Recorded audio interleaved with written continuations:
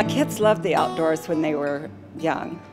They were exposed to it early because we did a lot of hiking and camping and that kind of thing. I think it's important for children to learn about the outdoors and be outdoors rather than social media and video games because they don't learn the truth. KOZ takes these boys out and teaches them about God along with nature, which is God's creation. A boy needs a father image to teach him the responsibility of being caretakers of God's creations and to also utilize them, which God put on the earth for that reason. And the only way they'll learn is if they have a father figure that's going to take them out and teach them about it. God is the center of our entire lives. Without him, we can do nothing. It worries me today that the children don't have a father to teach them the responsibility of their actions. They have to be responsible for what they do, and what's going on in the world today is not responsibility.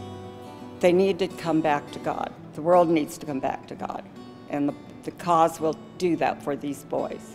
I support KOZ because it is an organization that I truly believe in, and I want all these boys to have that kind of a relationship with God and to have that relationship as a father with these mentors that are taking them out. And this is a wonderful legacy.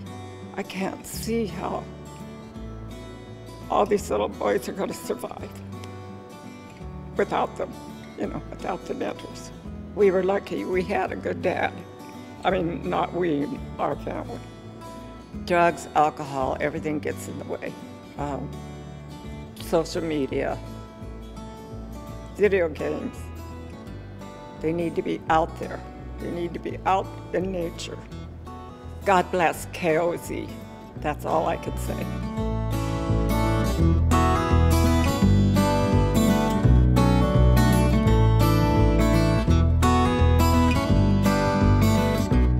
My name is Mary, and I am KOZ.